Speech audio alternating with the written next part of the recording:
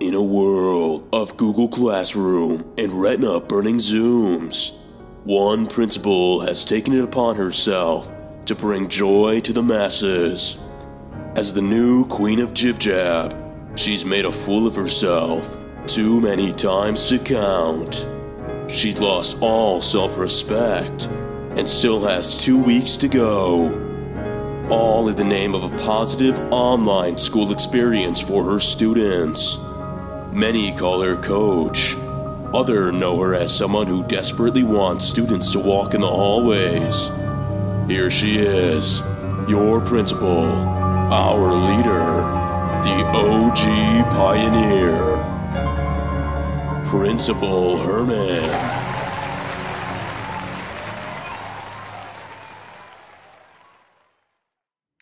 Good morning, everyone. Here are the announcements for Tuesday, May 19th. Let's begin our day with a moment of silence.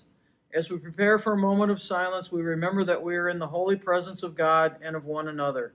We quiet our bodies and our minds to listen for what silence may teach us, to be still and to know that God is here.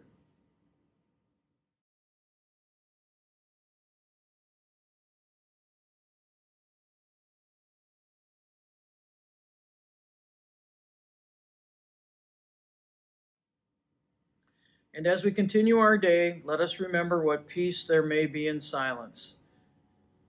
Should be a pretty nice day today, a mixture of sunshine and clouds with a high of 69. Very slight chance of rain. Should be a great day to get outside. Don't forget the food drive this afternoon. You still may drop off food donations between 3 and 5 p.m. at the Commons entrance. On Saturday, our drone racing team participated in individual races with 38 other racers. In the AAA bracket, Andrew Lundeen placed 5th. In the AA bracket, Matthew Murphy placed 1st. And the A bracket, Andrew Kramer also placed 1st. Andrew Lundeen and Matthew continued on to the AAA bracket finals. The results from the finals are Andrew Lundeen took 5th place and Matthew took 7th place out of 8 racers. On Sunday, Andrew Lundeen and Matthew participated in the AAA team races. The Pioneers came in 3rd place out of 8 teams in the AAA bracket. Great way to finish the drone team season for these first-time racers. Congratulations to team captains Andrew Lundeen and Andrew Kramer and Matthew Murphy. And again, this is the 2020 Minnesota State Drone Racing Championship. Remember, the deadline to turn in your artwork is Wednesday, May 20th, and the show will go live on Wednesday, May 27th. If you have any questions, please email Mr. Dahl or Mrs. Hunkins. Birthdays for Tuesday, May 19th. Senior Tyler Schmelz, 9th grader Joseph McCarthy, and 9th grader Matthias Holk. Happy birthday to each of you. Have a great day. Joke of the day: what do cats eat for breakfast? The answer would be Mice Krispies. And today in history: 1857, Americans William Channing and Moses Farmer invented the electric fire alarm. In 1883, William F. Wild Bill Cody opened Buffalo Bill's Wild West Show in Omaha, Nebraska. In 1884, the premiere of the Ringling Brothers Circus.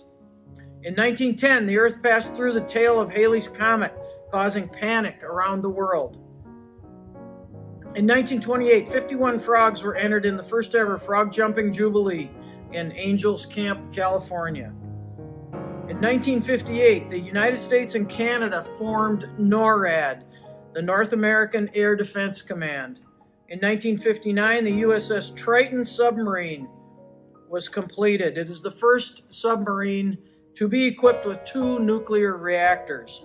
In 1964, United States diplomats found 40 secret microphones in the U.S. Embassy in Moscow.